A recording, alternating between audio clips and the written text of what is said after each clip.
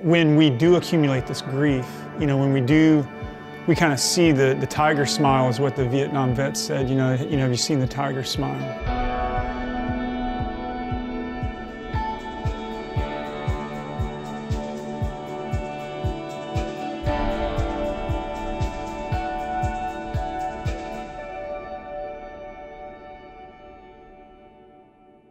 My name is Roger Sparks. I'm a veteran.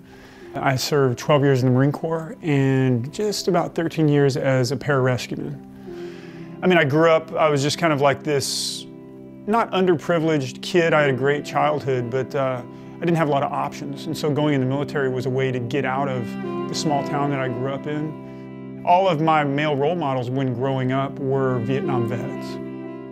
One of my dad's dear friends was a corpsman in a Marine infantry platoon in Vietnam, and he would tell me stories, and he was this very eccentric, larger-than-life character, and it really just had this effect on me because I would just almost romanticize the things that they had experienced. And of course, some of the things that they had experienced were pretty horrible, you know, and my intentions of going into the Marine Corps infantry with hopes of becoming a reconnaissance Marine were directly from those experiences of the men that I grew up around. It was just a very intentional thing that I wanted to learn about life, you know. I wanted to kind of see what I was made of and see really what combat was about. So it was a very naive self, but I think that I'm better for it, you know, even though I feel very lucky to be alive from my experiences. I had some very defining moments as a pararescueman. In 2010, I was the NCOIC of a detachment of pararescuemen in Afghanistan. We were basically there to provide CSAR for the larger aspect of the entire OEF.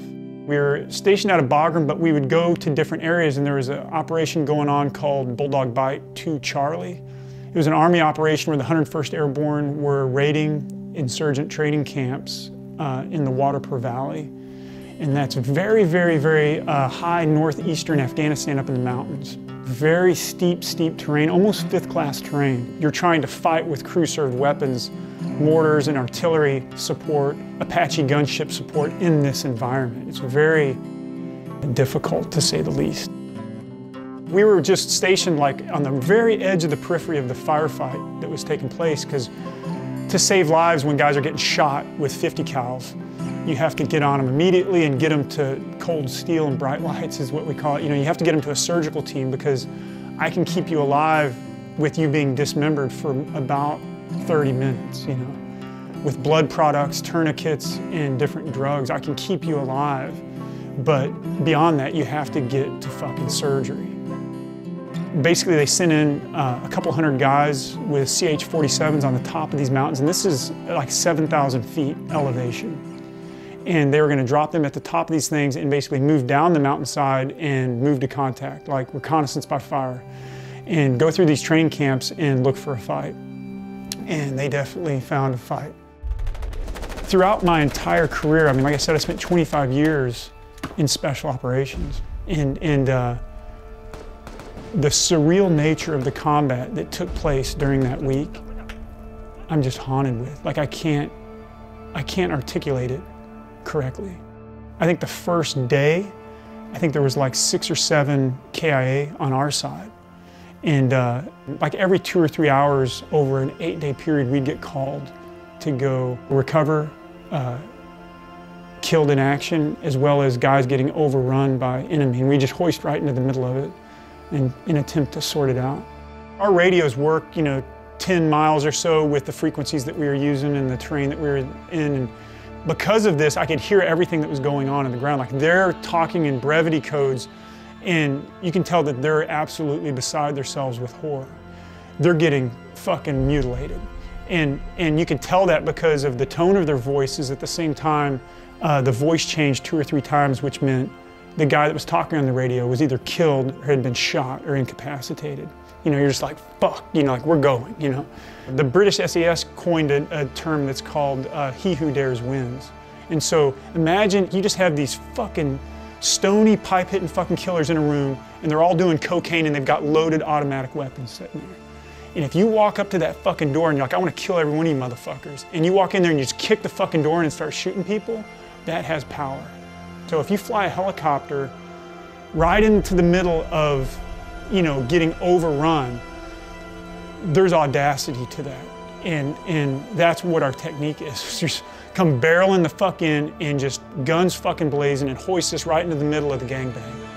And that was our plan, is just to kill the guys that are killing you, and we're gonna fucking try to save your fucking life, that's it. As the helicopter slows down, we're already hoisting down to the ground, and the cable that we hoist in on is 1/4 inch thick. And I mean, that thing got hit 6 times with crew-served machine gun fire as we hoisted into that. The whole time I was like, I truly believed that every 3 seconds that we were gonna die. And the fact that we weren't dead every 3 seconds was just kind of miraculous. And as soon as my foot touched the ground, an RPG detonated 20 feet from us. Those things rock you to your soul. You know, I mean, that affects your DNA. Immediately the machine guns open up on the Pavehawk that's above us, and they're shooting 50 cal incendiary, explosive, and armor-piercing rounds from it, you know. And it's raining 50 cal casings coming down on top of me, and they're hitting you in the face and stuff. And I remember distinctively feeling pleasure at the sake of other people dying. So I was like, you're trying to fucking kill me, and I know these guys in this helicopter are fucking killing you right now. I just felt powerful at projecting death. When you're in that position, it's nothing but just dirt and rock getting tossed up, and it's just kind of chaotic. At this point, we are literally being overrun. The platoon sergeant directed us to where the casualties were. We're trying to make our way to them. They were maybe another 100 or 200 yards away from us. And we called in 4 Hellfire missiles well within danger close. I mean, well within danger close. You know, to the point to when they released the Hellfires, they were just coming straight at us, you know, on the hill. And you could hear the servos of the missile being directed at us. And so at the last minute, it just goes right past us and impacts just over the hill. And if that will make you shit your pants, man, nothing fucking will, man. An F-18 checked in. Sometimes they have like machine guns that they can fire for us. They didn't have any of that, but they had a 2,000-pound dumb bomb. We dropped a 2,000-pound bomb danger close to us, and we were literally martyring ourselves. Like, there's no way you should live through that. I immediately, just out of just animalistic rage, ran towards where the casualties were.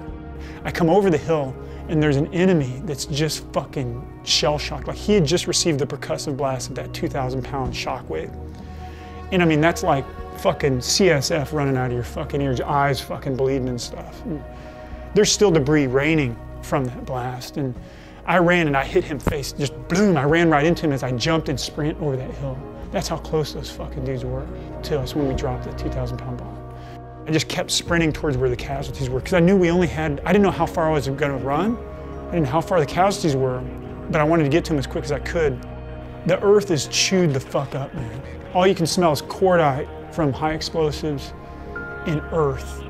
And the first guy I got to understand the forces that this guy was that his body fucking dealt with. His legs were turned around backwards.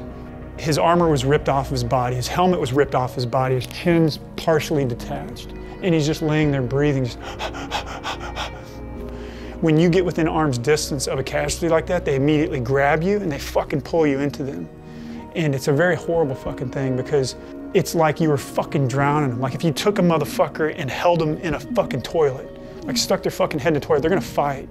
And because they're dying of anxiety and lack of oxygen, you literally have to fucking beat them off of you and fight them as you're trying to treat them. And it was just fucking horrible. And it took me about 5 to 10 seconds to realize that I had to start treating the guy. As I'm looking at his chest cavity, he had a hole the size of a fucking fist in the side of his chest. I mean, we are trained to treat that, but that's pretty fucking severe. I basically took a hyphen dressing and stuck it inside his chest cavity. That's all I could do. I decompressed his chest really quick with a giant fucking needle.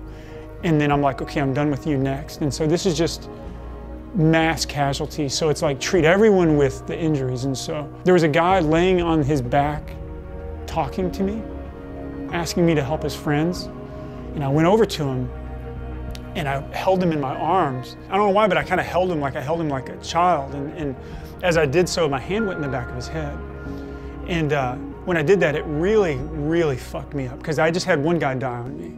And my job is to save lives. And so when people die in your fucking arms, it really messes you up because I don't care how you want to rationalize it, you're implicated in their death. My job is to save your life.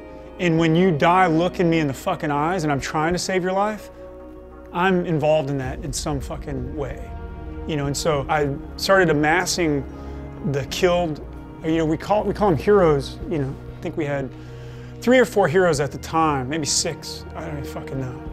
And I was piling them up where my partner was and creating human shields of the patients that were alive. So like the guy with his arm blown off, like I would throw a dead body on top of him to shield him. And you know, you're doing this just reflectively. There's NVGs, there's radios, there's rucksacks blown the fuck up. And you're trying to get all that and you're just throwing them down the mountain to try to get them in one pile, you know. If we hadn't hoisted into that, everybody would have been fucking killed. My partner and I were on the ground for 2.5, 3 hours with those guys. Like I said, we were overrun and it went to hand fighting. You know, when guys die in combat, you know, like, it's pretty fucking horrible, but, you know, when you feel like you let them down, it's really fucking bad.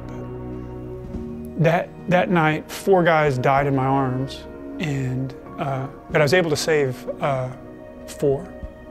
And we definitely didn't think we were gonna live through that. We only had 1 helicopter left because they were so like fucked up. And so we hoisted up. I think we had 5 killed in action in the helicopter, 4 PJs, and an ANA interpreter with his leg blown off, all in the back of a Pavehawk. And I was the last guy to get hoisted.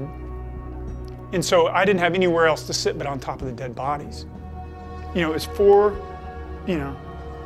dead Americans just fucking mutilated, dismembered, and we have to pull them out of the fucking helicopter and try to figure out what fucking shit goes in what body bag. We were trying to do it with discretion because they're fucking buddies. Like their buddies are watching us, man. I laid on my back and I started crying. And then we got an immediate call to go back out. I said to myself, I'm like, this is where the problems begin. Like, this is fucked up. This is where it happens. This is where we kind of see the tiger smile is what the Vietnam vets said, you know, have you seen the tiger smile? Because I'm not being allowed to process this. I see a picture of my wife and kids and I just go fetal on the floor, man. It was just so overwhelming to try to come home to myself a little bit. In hindsight, what we had lost and what I had lost is my humanity. Like, I had lost my fucking sense of even who I was.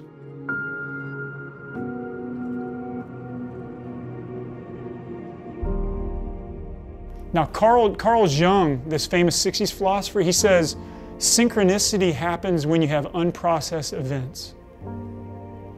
We land within 2 to 3 hours, these guys are at our fucking doorstep. And they're like, we want to film you guys and tattoo you and make a documentary about it. And it was like, what the fuck? And I'm like, okay, shake it off. I'm like, at least they'll make a movie and document this shit, because I don't even know how I'm alive now, and I want my wife and kids to at least see something real. The 3 people were 3 gentlemen. One guy's name was Casey Neistat. The other gentleman's name was David Kuhn. The other guy's name was Scott Campbell. Scott Campbell is a very talented tattoo artist. David Kuhn is like an international lawyer. And Casey Neistat, at the time, was just a very quirky and very interesting movie producer. The naivety or the naiveness of their project, because it sounds really interesting to make a documentary about guys that just experienced surreal combat and tattoo them, but the reality of that is a very grief-stricken human being that is attempting to assimilate his experiences. But I don't think that there was a more cathartic experience that could be produced or fabricated that was as cathartic as them tattooing us is directly after that. The first tattoo I did was about a year after those events that took place, and I ended up tattooing my legs. I was really hanging it out there. I really bit off more than I could chew to be this fledgling tattooer with shitty tattoo equipment and attempt to do this with myself. I'm like, I'm gonna attempt to master this medium. I'm gonna fucking do this. And so that was almost 8 years ago, 7, 8 years ago. And I've just been obsessed with it. And so in my pain, it also was my way forward. And it allowed me to change as a human being and attempt to articulate my story. The really insidious nature of the aftermath of combat is you really isolate yourself from the ones that you love. You distance yourself from your wife, your children, because you don't feel like you can identify with them, and you don't want them to be concerned about you. You don't want them to realize that I'm waking up with fucking nightmares about people dying in my fucking arms. And it's like, you don't want them to have to fucking deal with that. The minute that you stop rebelling against that and you embrace it is how you start sailing home to yourself. There's something very powerful about telling our stories. You know, which you guys, that's this fucking project, is telling our fucking story. That is catharsis, because it helps us come back to ourselves. It gives us perspectives of, what does my fucking story even mean? All this horrific shit that I've been talking about, what value does it fucking have? Because me in my fucking dark dungeon-ass garage, it means fucking nothing. But if the rest of the world can understand that, it closes the narrative of what a combat veteran is, because we're fucking lost. There's no place, there's no meaningful articulation of our stories. People want to talk about courage. That's fucking courage. We can derive whatever meaning we have from our lives through that. But you have to allow, you have to be a willing participant in that. And that takes courage, it takes risk to do that, you know.